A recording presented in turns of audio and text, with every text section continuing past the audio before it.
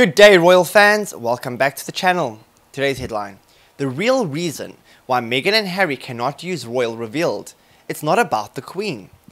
Royal commentator Andrew Pierce claimed Meghan Markle and Prince Harry were wrong in pointing out in their latest statement about the use of the word royal that the Queen has no jurisdiction over the decision. He explained, the monarch was merely following the law of the land by demanding the couple stop using the word as their brand. He said, Harry is incorrect to say that it's just about the Queen and who owns the word royal.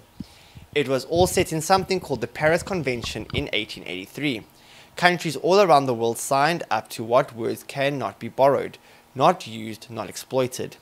And that was following an Act of Parliament in 1977 and 1994. The Queen was merely following the law of the land.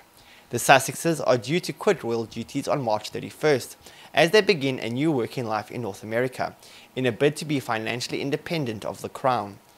There have been tense negotiations over the couple's Sussex royal branding that appears on their website and social media.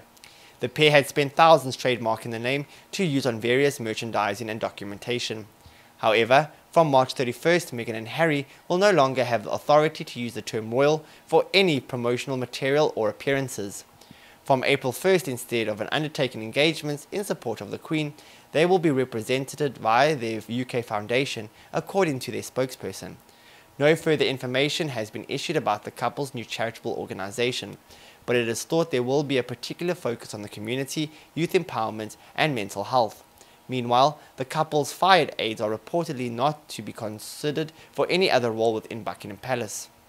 This closure meant 15 staff were made redundant, and The Sun has claimed that the royal couple is now discussing redundancy packages for a clean break. Phew, you're fired. Alright guys, like, comment and subscribe. Thank you for watching. See you next time with more juicy royal news. Goodbye for now.